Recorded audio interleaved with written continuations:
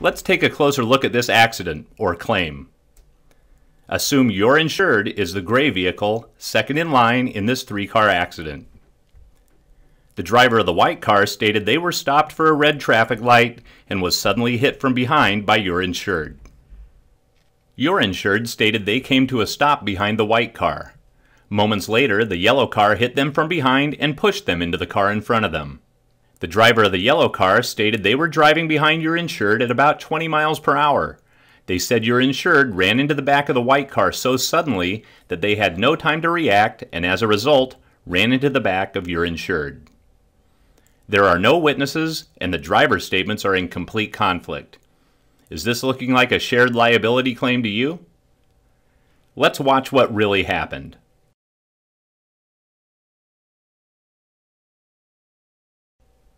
As you can see, your insured came to a complete stop behind the white car with no incident. The yellow car comes in from behind, hits your insured, and pushes your insured into the back of the white car.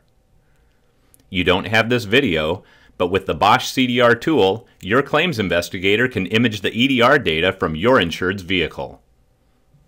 Two separate events or impacts were retrieved and are contained in the Cdr report.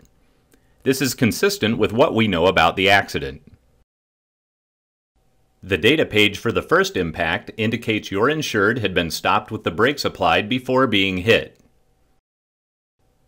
At impact, your insured's vehicle experienced a positive or forward acceleration of approximately 10 miles per hour, indicating it was struck from behind.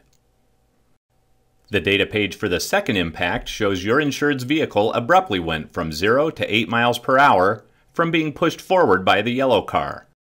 It then experienced a sudden deceleration of approximately 7 miles per hour, which was the result of it hitting the back of the white car. Comparing the EDR data contained in the Cdr report with the known details of the accident clearly indicates that your insured had come to a complete stop, was struck from behind, and was propelled into the car in front of it. So what did EDR data do for your claim settlement? Without the EDR data, you likely would have paid for your insured's property loss and bodily injury and 50% of the white car's property loss and bodily injury.